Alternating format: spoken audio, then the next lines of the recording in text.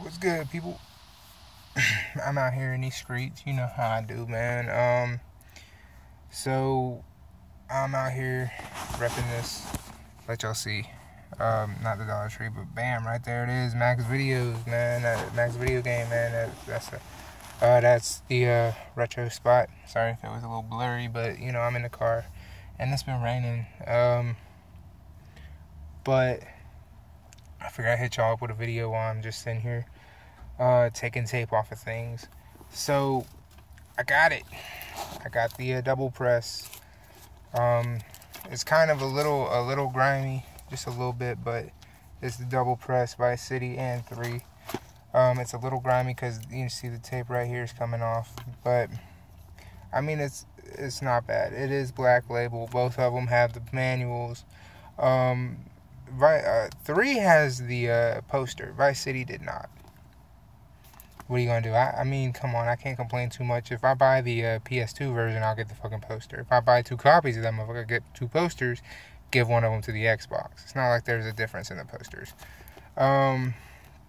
Outside the fact that the back part here is coming up, there's really not much more I can say about it. It's in really good condition. Then again, I have a stack here. Yes, I get stacks because if you buy 2, they give you 2 for free.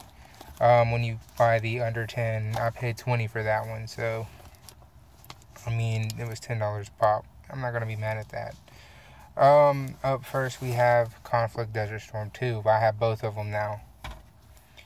After that, we have Lego Star Wars. Apparently, Lego Star Wars, it's got the episode 1, 2, and 3 on this one. I never played them. That'll give me a chance to play them. I'm not really looking forward to, much interaction with them because y'all know me, man. I'm more into the Batman games, like the Batman Arkham games or even the Lego Batman games because I played all those. And that's just me. I'm more of a Batman fanatic. So up next we have Metal Gear Solid 2 Substance. Honestly, I'm not a Substance type of person. I'm a Sons of Liberty player. I've beat Sons of Liberty. I can beat this game in like 4 hours, to just tell you the truth. It's still fuck Konami all day, but Konami's right there. But it's going in the collection. I need it for the collection. If I buy Konami games, and they're going to be used, and they're not going to see profit from me buying Konami games. After that, we have a Ghost Recon 2. This is not Summit Strike. I have Summit Strike, but now we have the Ghost Recon 2 2011 Final Assault. That's what that says up top. So I'm guessing this is the original Ghost Recon 2. Now I have this to add to the extensive list of Ghost Recon 2 games. And then lastly, we have 50 Cent's Bulletproof. Back when 50 Cent and G-Unit were the top of the rap game. I'm not really going to play this, to be honest with you. I'm not. And the reason I have it, again, is just for the collective purpose of me building this collection. So, the video I made yesterday said I had 70 games. So, 77 games now sit in this Xbox collection. 77 deep in this one collection of mine. That's a big number for me, man. I've never owned 77 games on any system. I think the most I've ever owned at one point was maybe 15. That's including this system, the Nintendo 64. Yes, even this system, I've owned at one point only 15. So 77, a complete in-box console. The headset, about 5 controllers. The actual big giant controller itself, yes, I have that. I actually play with that controller when I'm playing on my original Xbox. And I'm looking to, invest in more consoles. Like, I'm actually going to purchase the green console, the blue console. That's the Halo 2 console.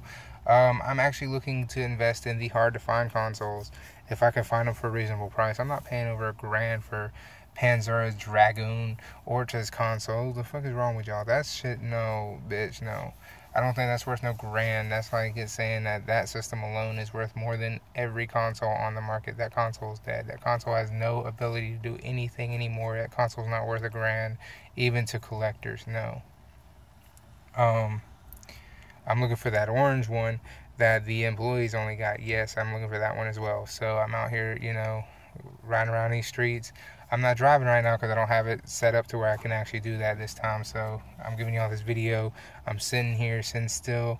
And that's what I picked up. Like I said, I'm out here. Y'all can see I'm do the live shot right there. That's Max Video Games. That's where I get this at. Just in case y'all was ever wondering, I do support the retro shops, and that's where I go to get my retro shop on, where I go to get these type of games at. They're very cool in there, and definitely support all your local mom and pops retro stores, man. They are way better than all these, Starbucks, corner shop, GameStops and bullshit like that. But until next time, man, definitely deuces.